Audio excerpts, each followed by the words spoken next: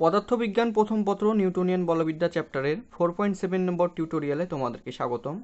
আজকের পর্বে আমরা কেন্দ্রমুখী বলের একটা কেস দেখব, অর্থাৎ উলম্ব তলে যদি একটা বস্তুকে ঘুরাই তার জন্য কিছু প্যারামিটার আমরা বের করা শিখব। তো কথা না বাড়িয়ে চলে যাওয়া যাক।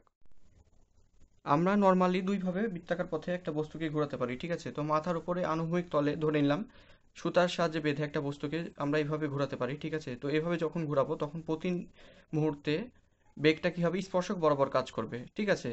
কিন্তু হলো বেগের মানটা পরিবর্তন হবে না, এবং হলো জাস্ট বেগের দিকটা কি হবে, প্রত্যেক মুহূর্তে স্পর্শক বরাবর কাজ করবে। আবার আরেকটা ভাবে ঘোরাতে পারি, আমরা উলম্ব তলে ঘোরাতে পারি, রাইট। তো কিভাবে ঘোরাতে পারি, এই যে এইভাবে আমরা ঘোরাতে পারবো, ঠিক আছে। তো ধরে নিলাম এইভাবে আমরা উলম্ব তলে একটা বস্তুকে ঘোরাচ্ছি। তো এটা ধরে নিলাম আমরা সুতা। তো সুতার সাহায্যে বেঁধে আমরা বস্তুটাকে এই যে এইভাবে ঘোরাচ্ছি, ঠিক আছে।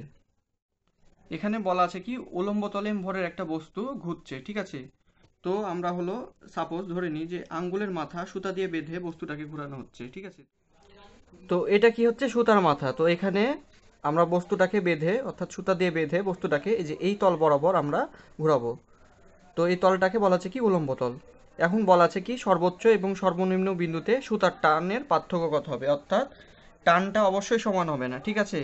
কারণ কি, নিচ থেকে যখন আমরা বস্তুটাকে উপরে তুলবো তখন টানটা কি হচ্ছে বেশি লাগবে, আর যখন উপরে তুলবো তখন হলো বস্তুটা অনেক ফ্রিকোয়েন্টলি মুভ করবে, ঠিক আছে। এখন বলা আছে কি সর্বোচ্চ ও সর্বনিম্ন বিন্দুতে বেগ কত হলে সুতায় ঢিল পড়বে না। তো এই কথাটার অর্থটা কি আসলে, তো যেই আমরা উপরের দিকে টান দিব না, অর্থাৎ টানটা শূন্য করে দিব, ঠিক আছে, তখন আর বৃত্তটা কমপ্লিট করবে না, তখন বস্তুটা জাস্ট লাইক এই যে এইভাবে পড়ে যাবে নিচের দিকে, ঠিক আছে।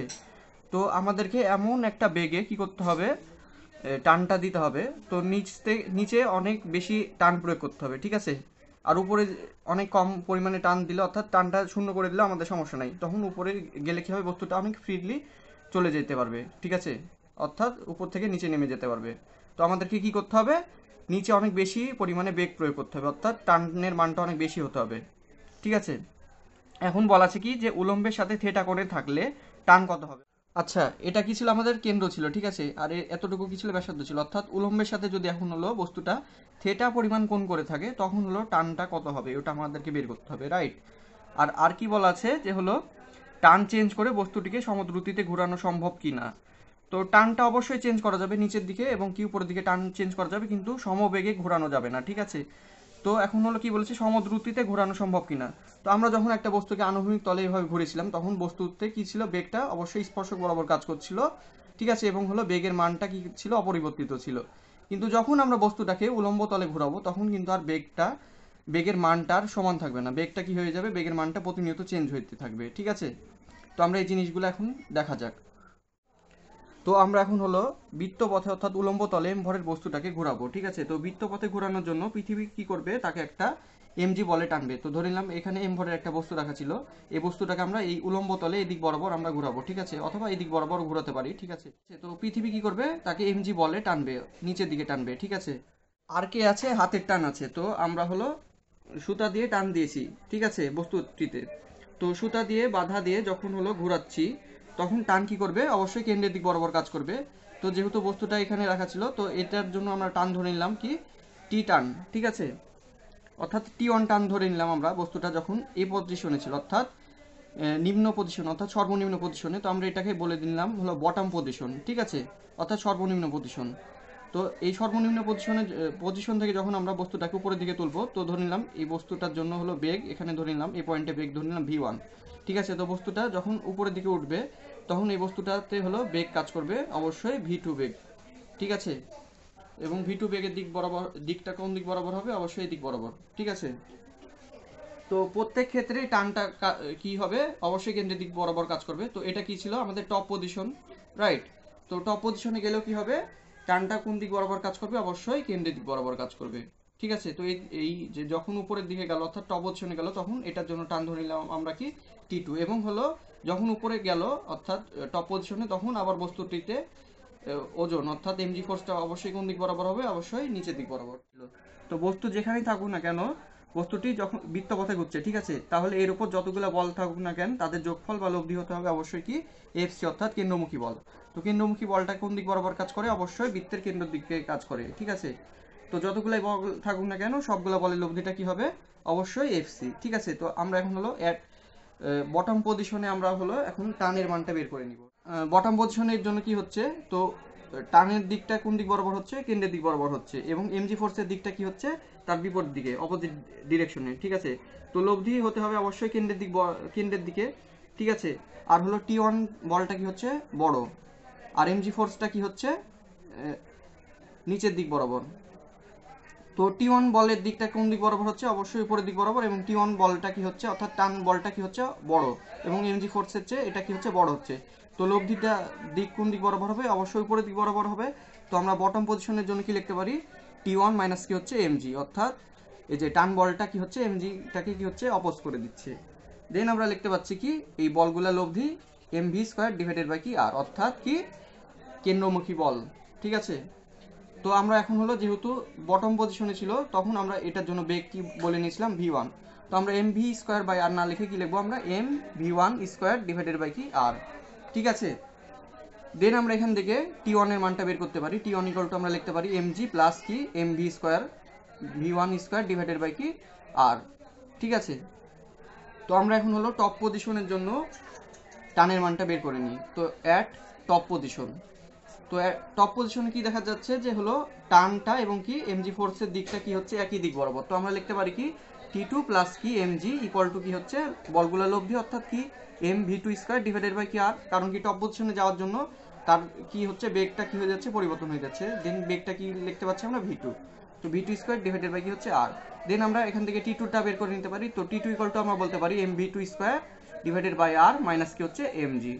রাইট, তো এটাকে আমরা দিলাম হলো 1 নম্বর সমীকরণ, এবং এটাকে দিলাম কি 2 নম্বর সমীকরণ। তো কোশ্চেনে কি চেয়েছিল যে সর্বোচ্চ এবং সর্বনিম্ন বিন্দুতে সুতার টান কত। তো এটা কি ছিল সর্বনিম্ন বিন্দুতে সুতার টান, আর এটা কি ছিল সর্বোচ্চ বিন্দুতে সুতার টান। তো আমরা এখন হলো পার্থক্যটা বের করে নিই।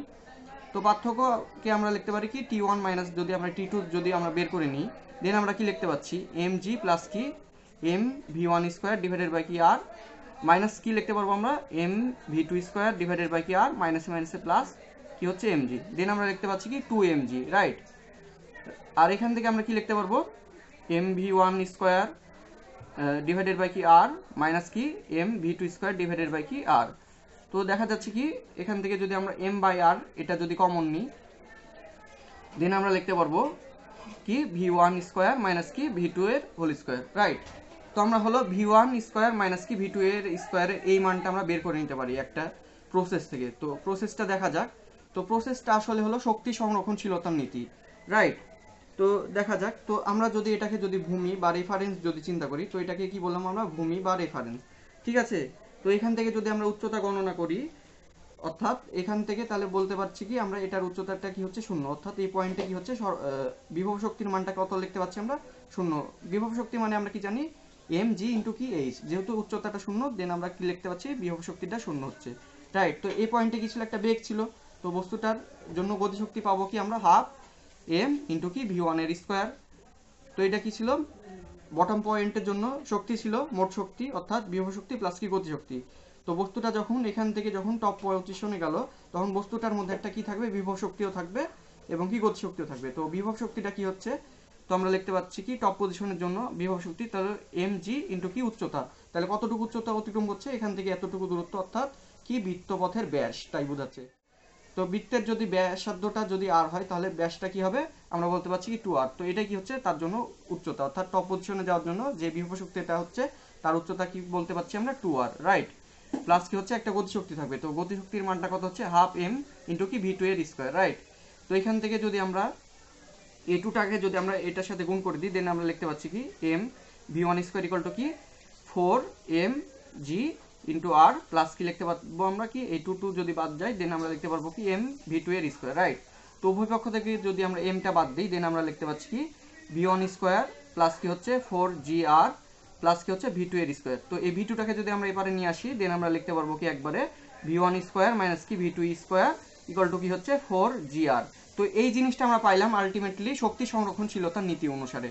ঠিক আছে, তো আমরা হলো এখন V1 স্কোয়ার মাইনাস কি V2 স্কোয়ার এই মানটা আমরা হলো এই যে এই সমীকরণে বসিয়ে দিব। ঠিক আছে, তো আমরা V1 স্কোয়ার মাইনাস কি V2 স্কোয়ারের এই মানটা পাইলাম কি 4gr। তো এই মানটা আমরা এখন হলো এখানে বসিয়ে দিব। দেন আমরা কি পাচ্ছি 2mg প্লাস কি হচ্ছে m বাই আর ইন্টু কি হচ্ছে 4g ইন্টু কি আর। তো এই আর যদি বাদ দেই দেন আমরা কি লিখতে পাচ্ছি 2mg প্লাস কি হচ্ছে 4mg ইকুয়াল টু কি লিখতে পাচ্ছি আমরা 6mg, অর্থাৎ টানের পার্থক্য কত পাইলাম আমরা 6mg। তো এটা দ্বারা কি বোঝাচ্ছে যে ওজনের চেয়ে 6 গুণ টানের পার্থক্য, ঠিক আছে। তো ওপরের টান যদি শূন্য হয় তবে নিচ থেকে কত টান দিতে হবে আমাকে 6mg, অর্থাৎ 6 গুণ টান আমাদেরকে বেশি দিতে হবে, ঠিক আছে। তাহলে বস্তুটাকে কি হবে উপরে আমরা হলো তুলতে পারবো, দেন হলো ফ্রিকোয়েন্টলি মুভ করতে পারবে, অর্থাৎ চলতে পারবে বস্তুটা, ঠিক আছে। সুতরাং এটা বৃত্তটা কমপ্লিট হবে। আমরা এখন হলো সর্বোচ্চ ও সর্বনিম্ন বিন্দুতে বেগ কত হলে সুতায় ঢিল পড়বে না এটা জিনিসটা বের করে নিব। তো আগে টপ পজিশনের জন্য আমরা বেগটা বের করে নিই। তো টপ পজিশনের জন্য কি ছিল, সুতার টানটা কি ছিল, কেন্দ্রের দিক বরাবর ছিল এবং এমজি ফোর্সের দিকটা কি ছিল, একই দিক বরাবর ছিল। তো আমরা লিখতে পারবো কি T2 প্লাস কি mg ইকুয়াল টু কি হচ্ছে লব্ধি বল, অর্থাৎ mv2 স্কোয়ার ডিভাইডেড বাই কি আর, রাইট। দেন আমরা T2 ইকুয়াল টু বলতে পারছি কি mv2 square divided by R minus কি হচ্ছে mg। তো এখন যদি সুতার টানটা যদি শূন্য হয়, অর্থাৎ টপ পজিশনে যে যদি টানটা শূন্য হয়, অর্থাৎ আমরা যদি 6 গুণ বেশি টান দিয়ে যদি আমরা বস্তুটাকে উপরে তুলে দিই তখন কি হচ্ছে আর সুতাতে এই যে টপ পজিশনে আর কোনো টান লাগছে না, অর্থাৎ T2 এর মানটা আমরা যদি বলি যে শূন্য টপ পজিশনে যে, দেন আমরা কি লিখতে পারবো এখান থেকে। তো আমরা লিখতে পাচ্ছি কি mg ইকুয়াল টু কি হচ্ছে mv2 স্কোয়ার ডিভাইডেড বাই কি আর। তো উভয় পক্ষ থেকে যদি আমরা m এর মানটা বাদ দিই দেন আমরা v2 স্কোয়ার ইকুয়াল টু লিখতে পাচ্ছি কি r ইন্টু জি, রাইট। তো আমরা হলো v2 ইকুয়াল টু লিখতে পারবো কি রুট ওভার r ইন্টু জি। তো এটা দ্বারা কি বোঝাচ্ছে যে হলো এতই জোরে ঘুরতে হবে যেন এই বেগটা পাই, ঠিক আছে। অর্থাৎ এখান থেকে আমরা বলতে পারবো কি বৃত্তের সাইজ যত বড় হবে বেগের মানটা কি হচ্ছে তত বেশি হবে। তো এই পজিশনে যে বেগের মানটা কত পাচ্ছি আমরা রুট ওভার r ইন্টু জি, রাইট। তো আমরা হলো এখন হলো বটম পজিশনের জন্য v1 এর মানটা আমরা বের করে নিব। তো এই সমীকরণ থেকে বের করে নেওয়া যাক। তো আমরা v1 স্কোয়ার ইকুয়াল টু লিখতে পাচ্ছি কি v2 স্কোয়ার প্লাস কি হচ্ছে 4g ইন্টু আর। দেন আমরা v2 এর মানটা বসিয়ে দিব কি রুট ওভার rg। তো রুট ওভার rg কে বর্গ করলে আমরা কি পাচ্ছি আমরা শুধু r ইন্টু জি প্লাস কি হচ্ছে 4gr। দেন আমরা হলো v1 ইকুয়াল টু লিখতে পারবো কি রুট ওভার 5g ইন্টু আর। তো কি হচ্ছে বোঝাই যাচ্ছে কি বটম পজিশনের বেগের মানটা কি হচ্ছে অনেক বেশি হচ্ছে, কারণ কি টানের মানটা অনেক বেশি ছিল, যেই কারণে কি হচ্ছে বস্তুটাকে আমরা হলো উপরে তুলতে পারবো।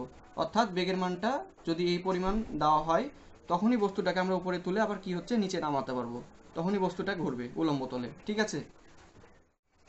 তো আমরা এখন হলো উলম্বের সাথে থিটা কোণে যদি থাকে বস্তুটা তখন আমরা টানের মানটা কেমন হয় দেখবো। তো এতক্ষণ আমাদের কোণের কোনো ব্যাপার ছিল না, অর্থাৎ বস্তুটা এখানে কি ছিল বটম পজিশনে ছিল, ঠিক আছে। আর কি হয়েছিল বটম পজিশন থেকে আমরা কোথায় নিয়ে যাচ্ছিলাম টপ পজিশনে ছিল। এখন যদি বস্তুটা একটা কোণ করে থাকে, রাইট।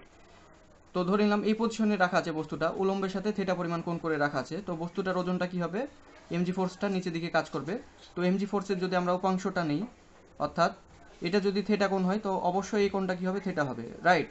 তো এমজি ফোর্সের এই উপাংশটাকে আমরা বলতে পারবো কি এমজি কস থিটা। তো এমজি কস থিটাটা কোন দিক বরাবর হচ্ছে, অবশ্যই কেন্দ্রের থেকে বাইরের দিক বরাবর হচ্ছে। তো আমরা এখন হলো এই উপাংশটা নেওয়ার দরকার নাই, উলম্ব উপাংশ। আর বস্তুটিকে সুতা দিয়ে টান দিয়েছি কোথায়, কেন্দ্রের দিক বরাবর অবশ্যই। তো এই টানটা ধরে নিলাম আমরা টি টান, ঠিক আছে। তো আমরা কি বলতে পারবো এখান থেকে যে হলো এই টানটাকে অপোজ করছে কি এমজি কস থিটা। দেন আমরা লিখতে পাচ্ছি কি টি মাইনাস কি হচ্ছে MG cos theta equal to কি লিখতে পারবো লব্ধি বল, অর্থাৎ M V square divided by কি আর, রাইট। তো এই ভিটা কি হচ্ছে রৈখিক বেগ, অর্থাৎ বৃত্তপথের স্পর্শক বরাবর কাজ করছে। তো এইটা কি হচ্ছে রৈখিক বেগ, রাইট। তো আমরা এখান থেকে টানের মানটা বলতে পারছি কি টি ইকুয়াল টু কি M V square divided by R plus কি হচ্ছে এম জি কস থিটা। তো এটা অনেকটা হলো বটম পজিশনের জন্য হলো টানের মানের মতো দেখাচ্ছিল, অর্থাৎ প্লাস আছে তাই। তো এখন হলো যদি বটম পজিশনে থাকে, অর্থাৎ এ পজিশনে যখন থাকবে তখন থিটার মানটা বোঝা যাচ্ছে কি 0 ডিগ্রি, রাইট। এখন যদি থিটার মানটা 0 ডিগ্রি এখানে বসাই এই সমীকরণে, তো আমরা বটম পজিশনের জন্য টানের মানটা পাবো, অর্থাৎ কেন্দ্রের দিক বরাবর টানের মানটা। তো আমরা বের করি, তো টি ফর বটম পজিশনের জন্য আমরা টানের মানটা পাচ্ছি M V square by R plus কি হচ্ছে এম জি কস কত হচ্ছে 0 ডিগ্রি। তো আমরা জানি কস 0 ডিগ্রির মান কত হচ্ছে 1। দেন আমরা লিখতে পারবো কি এম জি প্লাস কি হচ্ছে M V square by R, right. তো আমরা এখান থেকে হলো বটম পজিশনের জন্য টানের মানটা পেয়ে যেতে পারি। আবার যখন হলো টপ পজিশনে যখন যাবে তখন হলো বস্তুটা কোথায় থেকে যাবে, অর্থাৎ এখান থেকে এই পজিশন থেকে আবার এই পজিশনে যাবে, রাইট। তো কত কোণ হচ্ছে এখান থেকে এই পজিশনে যখন যাবে তখন এক সরল কোণ উৎপন্ন হচ্ছে, অর্থাৎ 180 ডিগ্রি। তখন থিটার মানটা যদি আমরা 180 ডিগ্রি এই সমীকরণটাতে বসাই দেন আমরা হলো টপ পজিশনের জন্য টানের মানটা পেয়ে যাব। তো টপ পজিশনের জন্য টানের মানটা কত হচ্ছে M V square by R plus কি হচ্ছে এম জি কস কত হচ্ছে 180 ডিগ্রি, রাইট। তো আমরা জানি কস 180 ডিগ্রির মান হচ্ছে -1।